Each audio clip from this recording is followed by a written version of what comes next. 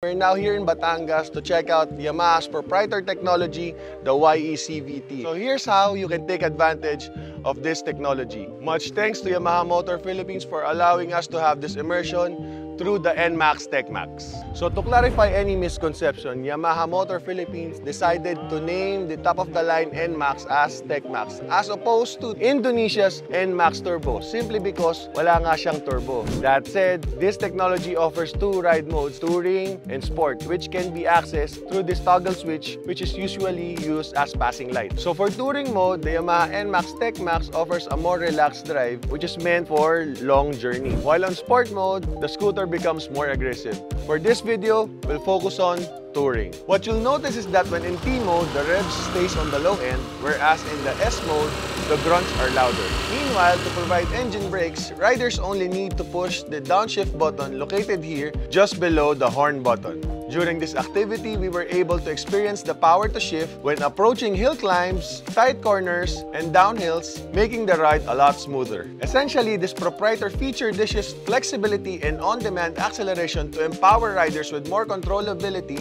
during their long rides, just like what we did today. And that's how you can take advantage of the Yamaha Y-ECVT. So to know more about this technology, you can visit their website. But to know more about the motoring industry here and abroad, you can visit our website, Zigwheels Philippines, and like and follow our social media accounts. This is Fort, and see you on our next videos.